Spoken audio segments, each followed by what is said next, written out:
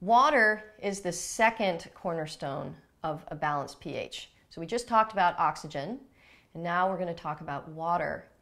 Water is absolutely essential to every metabolic process, and drinking enough water will immediately allow the cells to detoxify by rinsing, just like they were taking a shower. In nature, every animal on the planet has to drink water. So most of us know how important water is, but I think we forget just how important it is to our health and also how important it is for us to have clean water. I have personally tried over the years just about every water filtration possibility out there. And to date, my favorites, aside from when I hiked up a mountain in Canada and drank straight from a glacier, was delicious. A little chilly, but really, really tasty.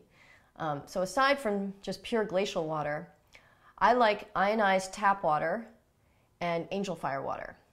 And I like them because they're most like fresh waterfall or glacial water, and I believe they're far superior to distillation or reverse osmosis in their ability to alkalize and hydrate the body.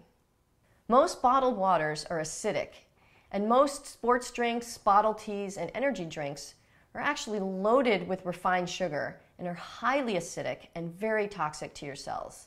The high sugar content and resulting fermentation, which produces alcohol, is highly disruptive to your pH balance. Plus, it feeds yeast, which then causes you to crave even more refined sugars and carbs. And these sugars are highly addictive, and the waste from the yeast is actually just as disruptive as drinking vodka.